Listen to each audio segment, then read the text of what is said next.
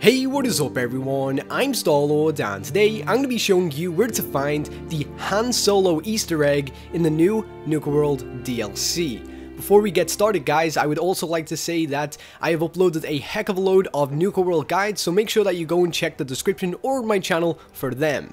Okay, so firstly, the thing you need to do is get to the Disciples Cave. This is just underneath the Nuka mountain in which, the Nuka Cola is actually crashed against.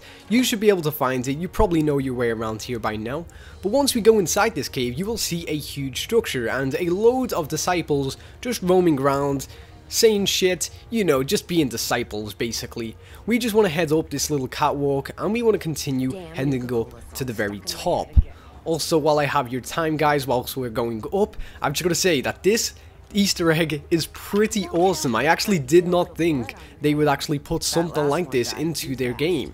But yeah, okay, so we're finally at the top floor now, and you want to walk around these cages, and there will be a yellow little kind of fence. You want to just jump on it, jump over to the cages over here, onto the roof, and then from here it's pretty much simple. You just have to walk over by Jangles the Moon Monkey next to this little fire, and if we just look around here you will see this little square thing, and that in fact is, the actual Han Solo Easter egg. For any of you guys who don't know much about Star Wars, there is a very iconic scene in Star Wars in which Han Solo actually gets frozen in some kind of material. I forget what it's called, as I haven't watched the original trilogy for quite some time, but it is pretty awesome, and this is just a direct kind of Easter egg to that thing.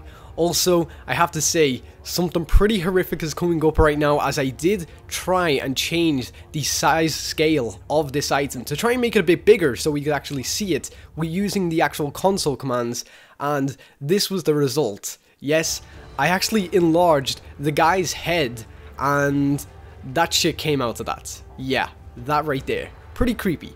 But guys, that has pretty much been it for this quick little guide. I do hope that you enjoyed it and got a couple of laughs, and if you did, please remember to leave a like, and make sure that you do go and check out my other Nuka World guides, and until next time, I've been Starlord. I'll see ya! I'm going to be showing you where to find all of the hidden copy clues around the new Nuka World DLC.